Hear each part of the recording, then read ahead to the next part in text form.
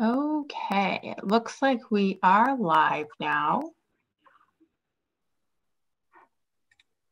Okay, so it looks like we're live. Sorry for that brief delay.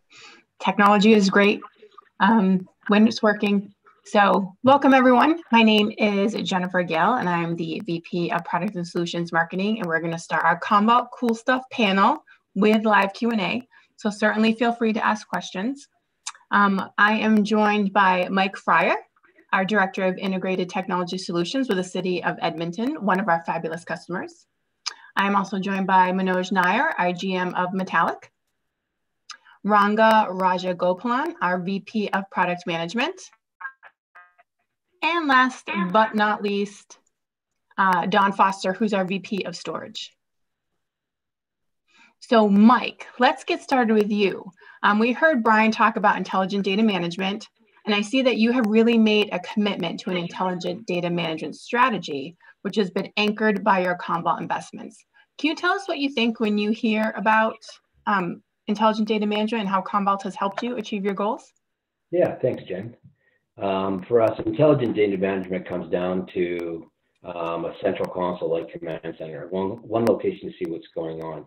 So we can see how many backups, how long have they been around, what servers and why. You know, it's allowed us to take a look at the data so that we can start to have value discussions with our business. This is what we see, talking about what your requirements are, and then marrying those two things together. It's about education on both sides. We now understand the data better, but if you don't have that understanding, how do you begin to even have the discussion? So as a municipality, we have to be conscious of our spends, and our budgets are tight. And yeah, I get that. You know, it's the same in all business.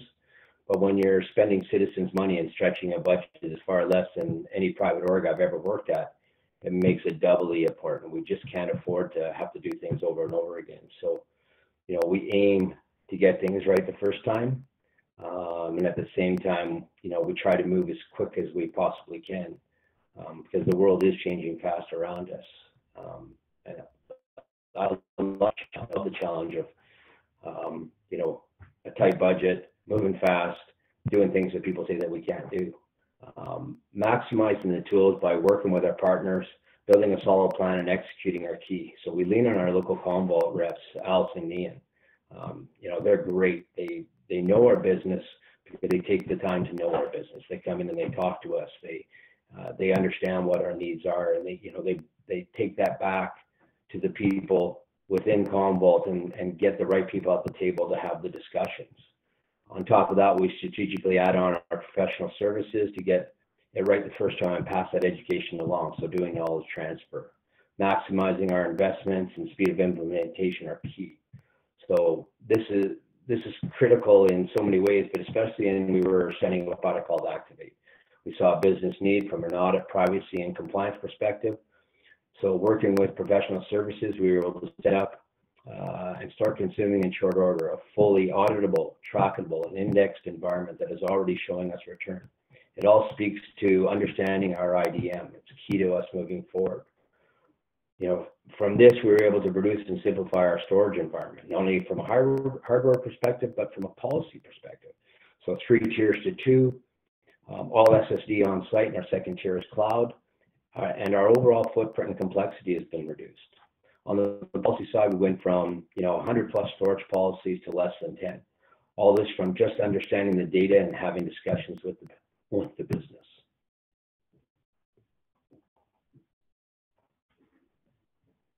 You're on mute, Jennifer. Yes, I am on mute. So thank you for that. So you talked a lot about a lot of really great things, simplifying management, moving more quickly, the knowledge transfer with the services, and also the storage policies and things like that.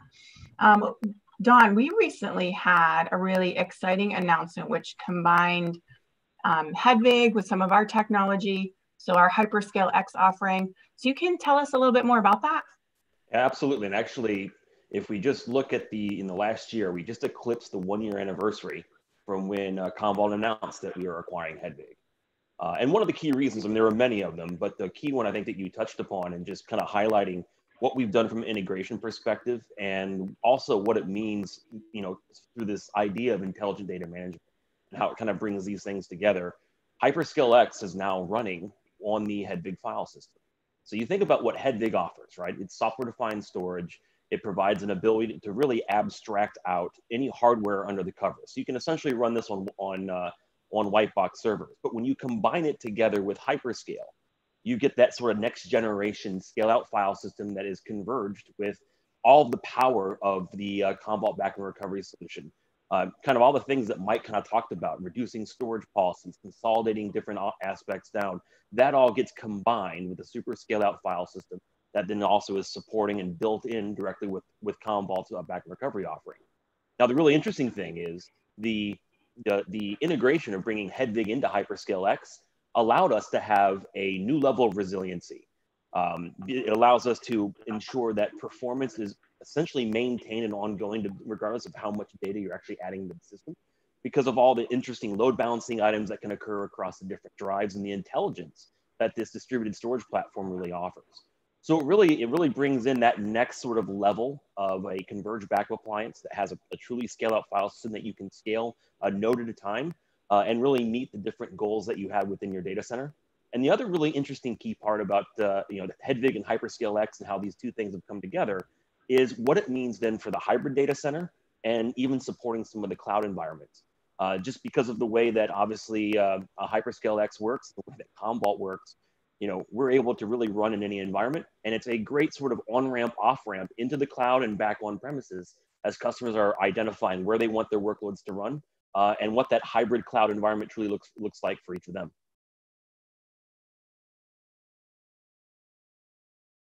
Sorry, I keep going on mute so that in case there's background noise. So, Don, Manoj, speaking of cloud, can you tell us a little bit about Metallic and how we use it to protect multi-cloud workloads?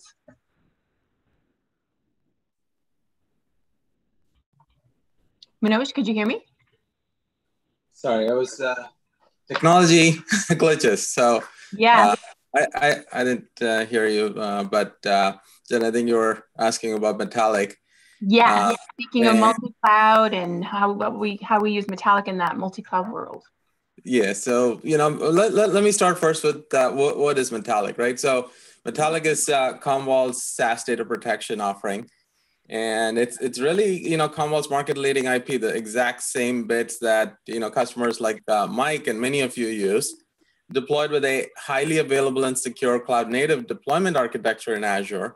It uses the latest Azure platform features. Commvault's software infrastructure lifecycle is fully automated and managed by this layer. So is the infrastructure that it's sitting on, the security, the automation, the monitoring of that. And depending on the option that you choose, the target backup storage environment is also managed and included in that. So basically, it's an even more easier button with true OpEx model, delivered with the trusted stacks of both Commvault for data protection and Microsoft working together. So if you think about why and I'll give you some scenarios why we've been having some really good adoption both from existing Commvault customers and customers who are new to this journey with us. And it goes back. You heard some of what Brock was saying in the keynote. Around the transformation that is happening around us, right? So this is whole, great line from the Microsoft CEO, Satya Nadella, about 2 years of digital transformation in 2 months. Well, part of that, what customers are trying to do is adopt SaaS solutions. And for reasons like, subscription, pay as you go, predictable costs, reducing the capital outlay and investment, some of the things that Mike talked about earlier. And so it makes it a very attractive option, especially in this day and age where organizations are rapidly trying to figure out how to change their technology stack in not a very easy time. So, that's part of the reason that we're starting to get, customers. There's also this whole movement about accelerating certain projects. So we have seen a lot of customers accelerate their productivity suite rollouts to tools like Office 365 and Teams. Some of the stats have been seen out there, 9x adoption, growth in adoption of Teams. And really being able to protect that environment, it needs the same compliance reasons, the same data protection reasons, are there, even maybe some of the pain points move. And so we're starting to see a lot of this theme around, hey, can I have a SaaS data protection solution to protect my SaaS environment? So that's one of the areas where we're seeing a lot of pull from customers for this kind of a SaaS model from Commvault and using Metallic. The other one is really around endpoints. And as I'm sitting in my garage, every one of us is remote. And there's a proliferation of endpoints that may have been protected, inside the enterprise stack, or maybe it's not even required. Just given the layers of security around it. Now we're all on open networks. Security risks are exploding around us. So we're really trying to get customers who are looking at how do I protect these endpoints from threats like ransomware and protect the data on that in an offsite air gap copy.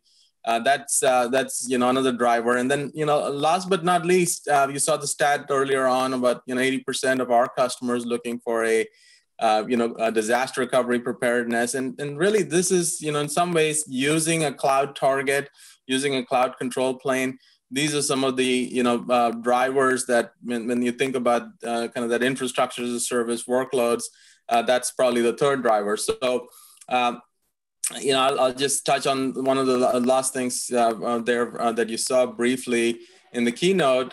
Today, what's really exciting for us is the availability with FR21, feature release 21 that's being announced today, that the Commvault Command Center customers are able to adopt Metallic for their workloads using the SaaS model while maintaining that single pane of glass in terms of the entire end-to-end management experience. So that's really the beauty of our portfolio and architecture that gives a true flexible model across hybrid cloud, SaaS, cloud native, and traditional enterprise workloads. Yeah, so that's great. And Ranga, I see that you are back. And speaking of a proliferation of endpoints that causes an issue. Ranga, are you with us?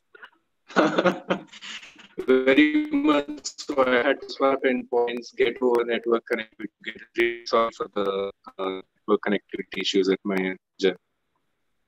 Okay, great. So one of the things that Manoj mentioned was SaaS, the endpoints, all these things that people are trying to manage.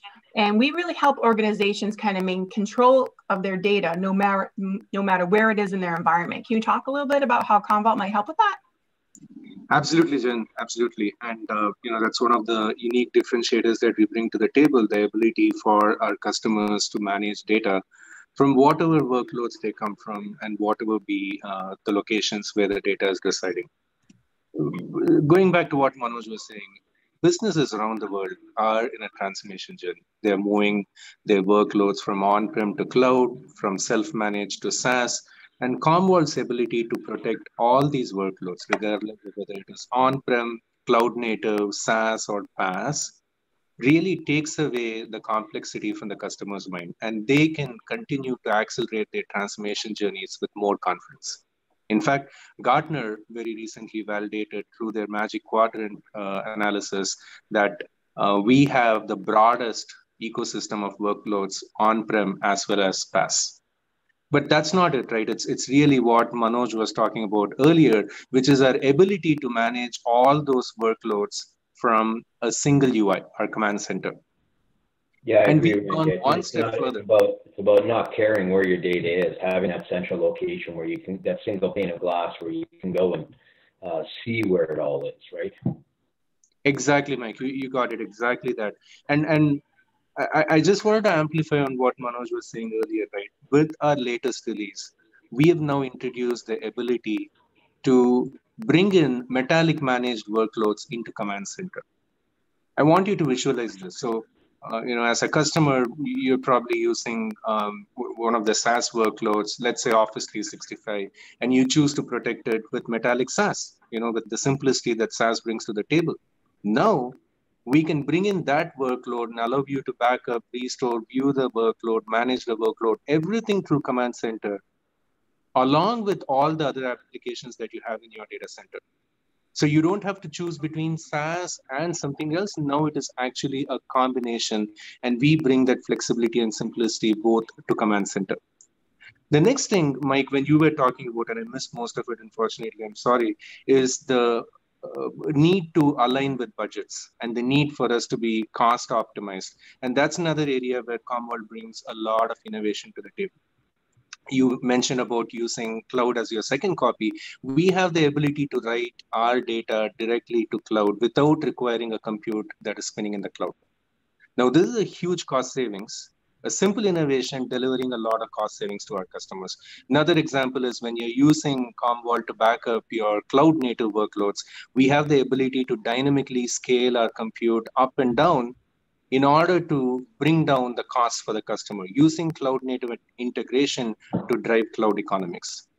And the beauty, Jen, of all of this is that our portfolio provides the flexibility of choice to customers. So whether customers want to get all these capabilities as downloadable software, or as SaaS through Metallic, or as an integrated appliance through HyperscaleX, it's all built on a single platform, managed through a single UI, which is Command Center. And that's the transformational simplicity that we bring to the table.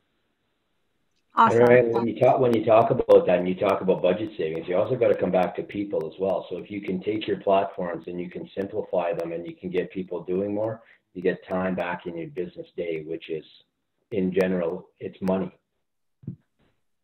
Exactly, Mike. The ability to drive even more value out of data without adding complexity, that's really the essence of intelligent data management. Yeah.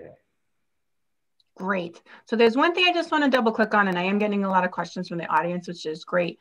But Don, we heard Manoj and Ranga both talk about cloud and cloud native, and Commvault has really embraced DevOps and containers. Can you tell us a little bit more about that? Yeah, for sure. I guess first, let's talk about cloud native for a second. Yeah. I think cloud native, yeah, it's a bit of a buzzword, right? You hear cloud native and you think, okay, does this mean I have to build something explicitly only in the public cloud? And cloud native is not about just doing something in the public cloud.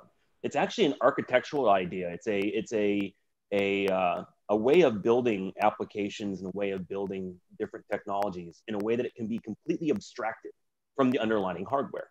So that's cloud native becomes so key when you start thinking about different public clouds, the ability to move data or move applications or workloads from one public cloud to another. And it also becomes super important. You start thinking about hybrid cloud and private cloud on what does it mean to move that back on premises or across multiple on-premises locations, irrespective of the hardware, the hypervisor, et cetera, and making that truly run almost as an infrastructure cloud native solution. That's really where Kubernetes comes into play. It's almost becoming or it's looking like it will become the workload orchestration platform for the future for applications. And it's absolutely been something that we at Commvault, specifically within the Hedvig technology team, and also in the rest of our portfolio, have been really focused in helping the DevOps folks who are becoming the new power brokers in IT. Because remember, the whole application modernization that's occurring today is basically driving towards streamlining what the end users or the customers themselves, how they want to interface with your digital product as a company. So we know the better that we can help streamline those DevOps processes, which might, going back to your point, people's time is money. Having multiple resources, being to streamline that back makes an awful lot of sense for the digital economy when you can start to streamline all the people and resources that it takes. So we've really been focused on developing solutions that surround the Kubernetes environment, both from an infrastructure layer with what Hedvig is delivering, and then also from a protection layer, sort of on the software on the top end for doing the data protection.